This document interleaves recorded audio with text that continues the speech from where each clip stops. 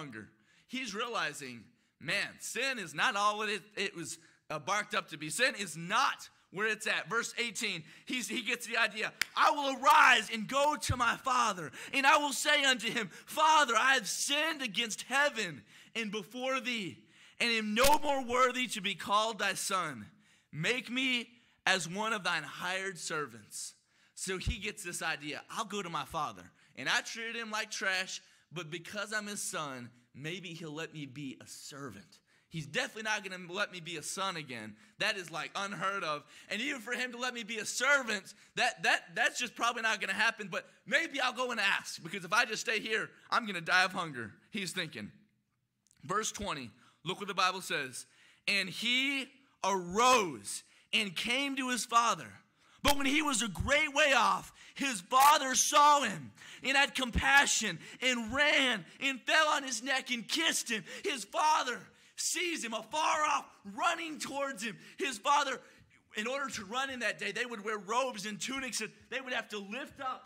They would have to lift up their tunic here, and it would be extremely humiliating for this father to do this.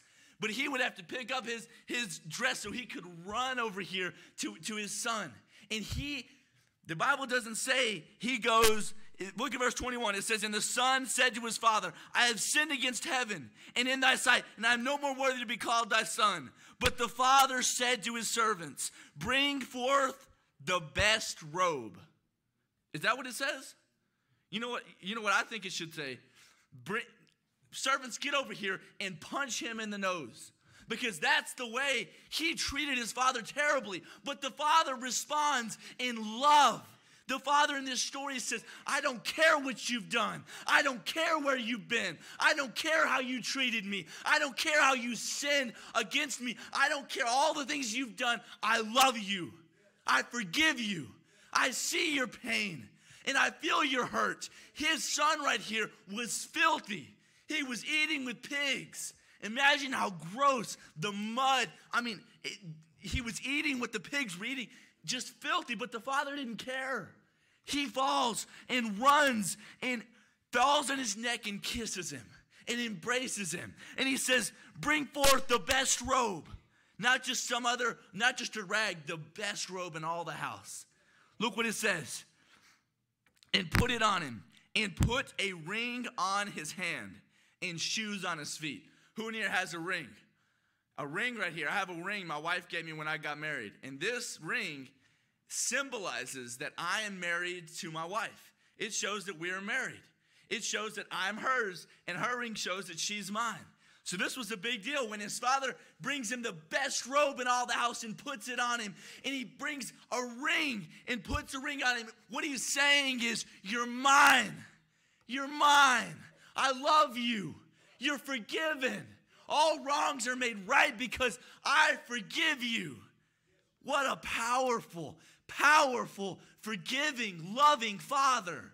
And you in your seat right now, you may have tried sin. Many of you have. And you've tried to go your own way. And you've tried to live it up and live for yourself and do what you want when you want. And make yourself happy. And listen to the lies of the devil and the lies of the world who hates you. You've listened to those lies. You've gone down that path. And you've tried sin.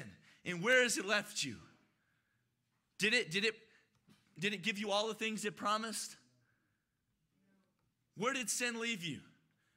It leaves you with destruction and misery. Sin is never worth it. Turn to the Father. Remember the Father. Wake up and remember what He's done for you. He saved you from hell. You were walking blindfolded towards hell, and you had no way to save yourself. But He loved you, and He had mercy on you and compassion on you. For by grace are you saved through faith, and that not of yourselves is the gift of God, not of works, lest any man should boast. Who in here earned their salvation? Who worked really hard for their salvation? None of us did. We cannot be saved that way. God looked at us in our need when there's nothing we could do, and He loved us. And He had compassion on us right where we were. And He ran towards us. And He clothes us in His righteousness. The Bible says we are made now in the righteousness of Christ.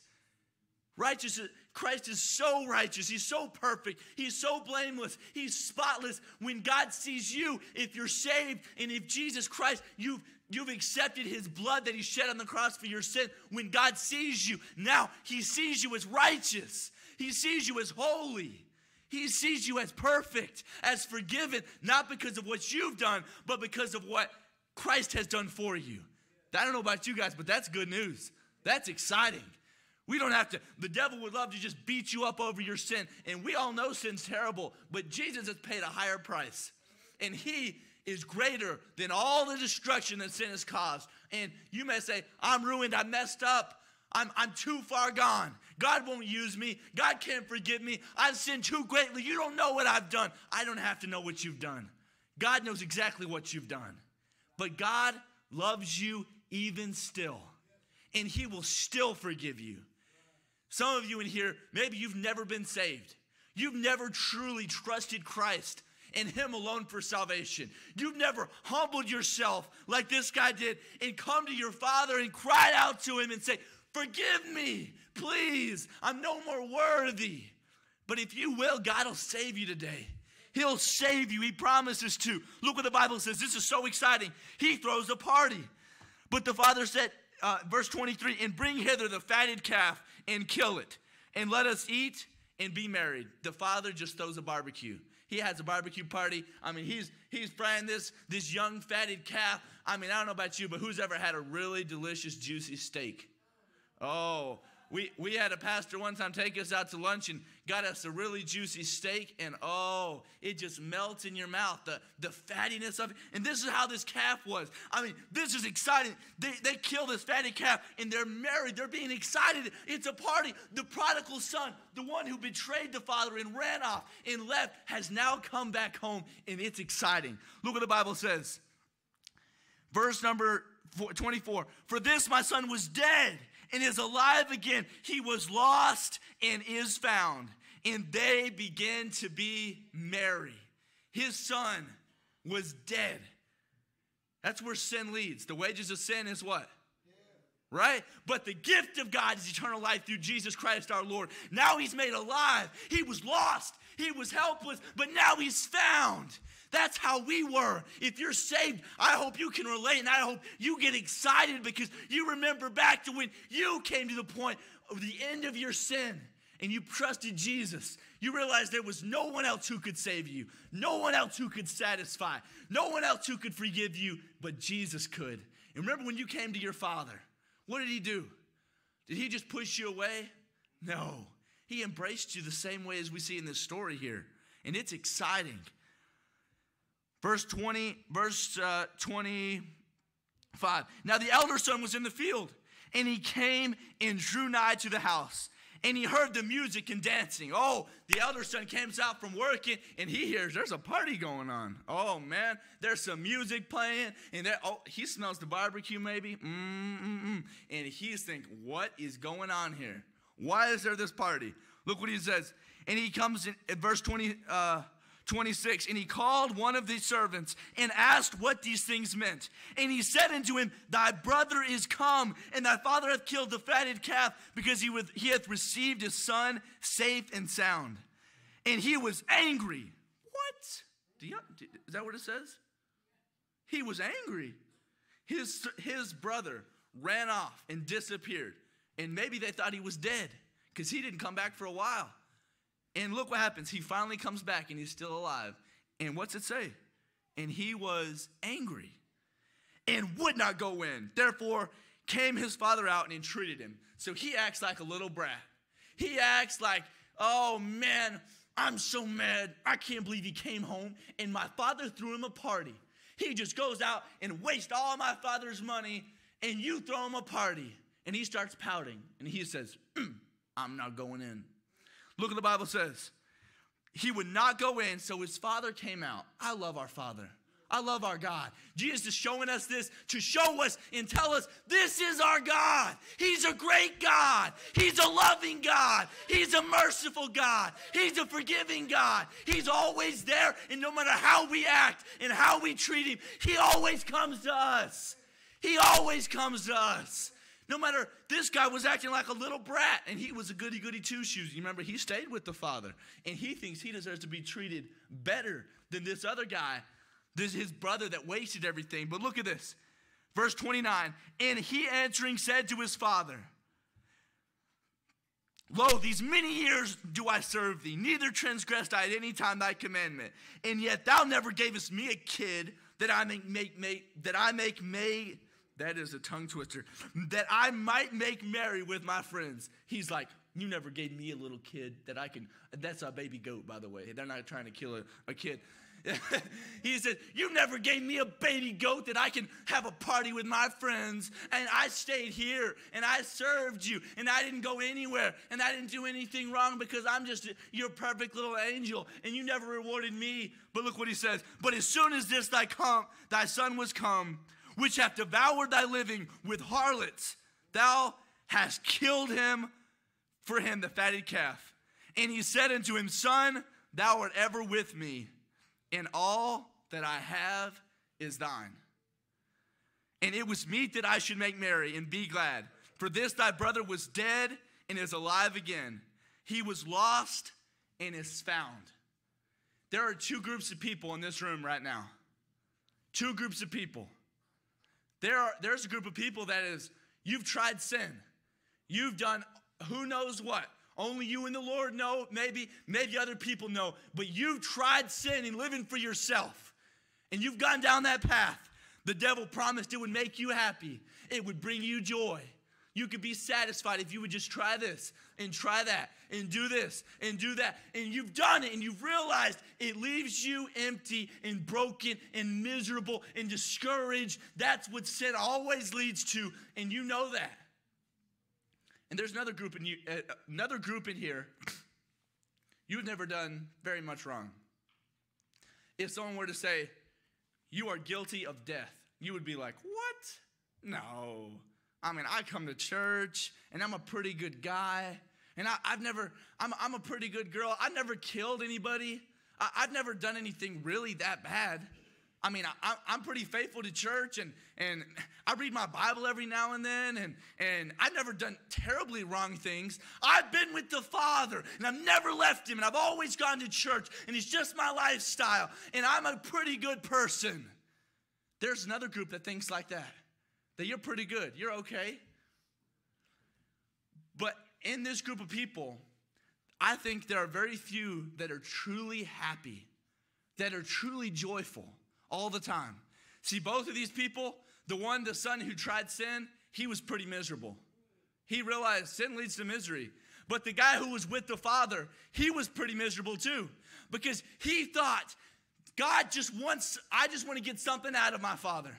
I want him to throw me a party and give me a baby goat. I just want what I can get out of God, and I don't care. I don't care about the Father.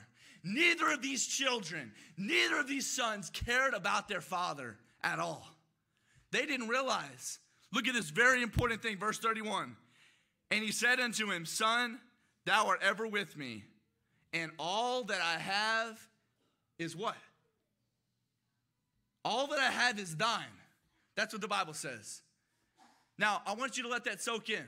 If you would say unashamedly, I am a follower of Christ. I have come to the end of myself, and I've trusted in Jesus Christ alone for my salvation, and I'm his, and I belong to him. If you would say, I'm a Christian, there are many of you in here who would say that. I'm a Christian. Do you realize this? What this means to you? Everything that God has, you have access to. Let that sink in for a second. You know where God walks up in heaven? On streets of gold. He has everything. He owns the cattle, the Bible says, on 1,000 hills. And by the way, he owns the hills that the cattle are on. He owns this world, all the riches, everything that this world has, he owns. And guess what? You have access to that. You have access to that. Do you really believe that? Do you believe that's true? It's right there in the Bible. If you say, I don't believe that, then you don't believe the Bible, because the Bible says everything that God has, our Father, we have in him. Our Father is a God of love. He loves every one of you. He knows how many hairs you have on your head before and after you get a haircut. He knows. I don't know if he's got an angel up there that recounts every time you get a haircut. I don't know how it is, but he knows about you. He sees you where you are. When you're hurting, when you're broken, when you're lonely, when you're discouraged, when you're depressed, when you can't sleep at night, when the devil likes to get in your head and beat you up and tell you, I can't believe you thought that. I can't believe you said that. I can't believe you looked at that. I can't believe you went there. I can't believe you drank that. I can't believe you smoked that. When the devil gets in your head and starts beating you up, and he gives you a stick and he says, beat yourself, and you start beating yourself up, and you say, I am that. And you believe his lies. I know how he works. The devil hates you. He hates every one of you. If you're not saved, he wants to drag you down to hell. He wants to promise you, oh, you can get saved next week. You can get saved next year. You can get saved when you're old and gray and you've lived your life and you've had your fun. And the devil will lie to you because he hates you. The devil will say to you who are saved, oh, man, God could never use you. God doesn't want anything to do with you. Your Father's mad at you. It's not any fun to serve God. It's the greatest life ever to surrender everything to God. To say, you are my all in all. There's a story of a person in the Bible named Ornan. Who here's ever heard of Ornan? Most people. Ornan was just a regular guy. He was a wheat thresher just out in this field. And David sinned a great sin. And he counted all these men that he had because he wanted to feel really good about himself. He wanted to puff up his pride and think, oh, they all belong to me. I'm unstoppable. I don't need the Lord's help. And he sinned. And the angel of the Lord came down and started killing people with the pestilence. And David said, please, God, forgive me. I was wrong. I sinned. Please don't kill all these people. And he went to a man's house named Ornan. And he went to his threshing floor. And he said, Ornan, I want to buy everything you have. I want to buy all your wheat. I want to buy your whole place. I want to buy it. I'll pay top dollar. And guess what Ornan said? That's a lot of money. I can make a big profit off of this. No. Ornan said, I give it all. He said those words. I give it all. And I want to ask you right now where you're sitting. Have you given all to Jesus? Have you sold out your life to him? Have you given him everything? Have you surrendered to his will? And you may say, I don't know God's will for my life. God always reveals his will through his word. God's will is clearly revealed in his word. This is God's will. God is willing that none should perish, but that all should come to repentance. That's why we're going to Africa. That's why you and I are called to go both in Jerusalem and in Judea and in Samaria, right here where you are. We're called to get the gospel to the lost. We're here for a reason. God doesn't have you to come in here and sit and soak and sour. God wants to use you. God saved you to want to seek him through his word, to want to serve him in your local church. Get behind your pastor and his wonderful heart to get the gospel to people in this area. And to want to share the gospel with the lost. There's a lost world here that needs to hear that they're loved. They need to know about this Father that we just heard about. They need to know he loves them and he cares about them. And he knows how many hairs they have on their head. And he wants them to be saved. Do you believe it? Do you believe in a real place called hell? It's real. Jesus is coming back soon, any day now. With heads bowed and eyes closed, I want you just to make a quick decision.